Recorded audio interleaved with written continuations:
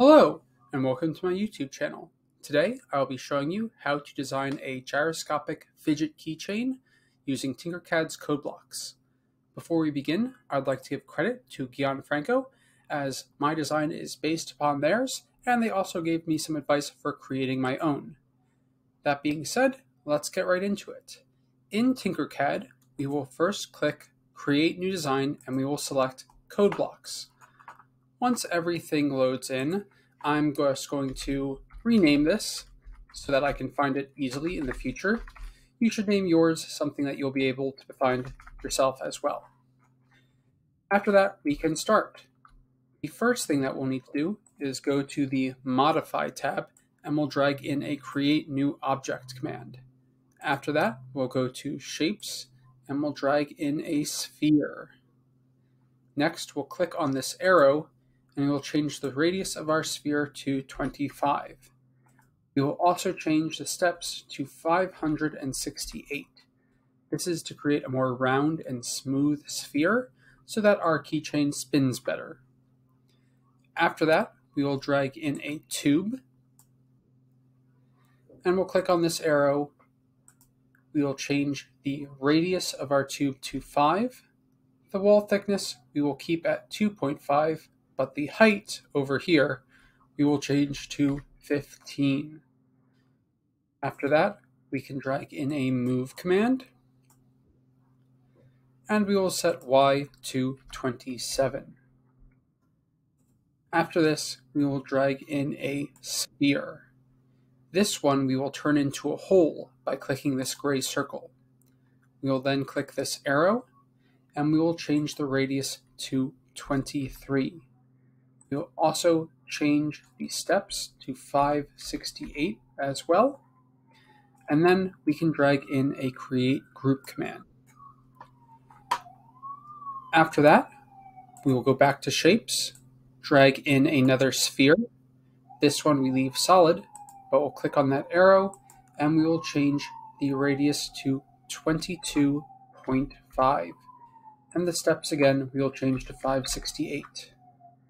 Then we drag in another sphere.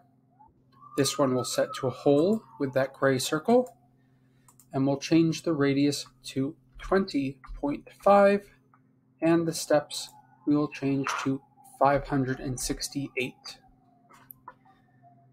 After that, we can drag in Create Group once again.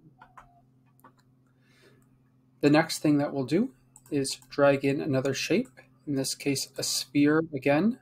This one we will leave solid, but we will set the radius to 20 and the steps to 568. We drag in another sphere. This one we change to a hole. We set the radius to 18 and the steps to 568. After that, we drag in a Create Group command. Go back to Shapes, Sphere. This one will set the radius to 17.5 and the steps to 568. We drag in another sphere, use that gray circle to change it to a hole, change the radius to 15.5, and we'll change our steps to 568. Create Group, Shapes, drag in a sphere, change the radius to 15, steps to 568, and we drag in another sphere. This one we change to a hole. We'll set the radius to 13 and the steps to 568. We'll drag in a Create Group command, and then we'll drag in 2 more spheres. This one will click the arrow. We'll change the radius to 12.5 and the steps to 568. The second one will change to a hole using that gray circle, and we'll change the radius to 10.5 and the steps to 568. And we can drag in Create Group, and our last 2 spheres. Let's drag them both in. That first one, we'll leave the radius at 10, but we'll change the steps to 568. The second one, we'll change it to a hole using that gray circle. And we will set the radius to 8. And one more time, 568 for the steps. Then we can drag in a create group command. Now if I hit fast forward and play, we can see that not a lot is happening. This is because all of those spheres are inside of each other, and we can't see them or be able to flick them to rotate them around like we would a fidget toy. So we'll have to free them next. In order to do this, we'll go back to the shapes and we'll drag in a box. We'll change this box into a hole using that gray circle. We'll click this arrow and we're going to change the width of this box to 80 and the length to 80 as well.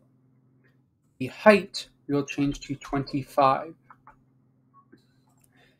After that, we will drag in a move command and we're going to set Z to 20. This is going to cut off the top part of our outermost sphere. Next, we'll drag in another box. This one we will also change to a hole with that gray circle. We'll set the width to 80, the length to 80, and the height to 25. Then we can drag in another move command. And this one will set Z to -20. After that, we can drag in a create group command so that those boxes, which are holes, will remove the top and bottom of our keychain. And then we'll drag in one final move command to move everything on our fidget toy up to be flat with the build plate. For this fidget keychain, in order to move it to the correct height, I'll set it to 7.5. Now, if we hit play, we can see everything play out. Thank you very much for watching this video. I hope you found it useful and informative. If you liked it, please consider liking the video or subscribing to my channel so that you can see more content when I come out with it. In my next video, I intend to show you how to make your own custom fidget keychain where we will change out some of these inner rings for a logo or other shapes. Either way, thank you very much for watching, and I hope you have a great day.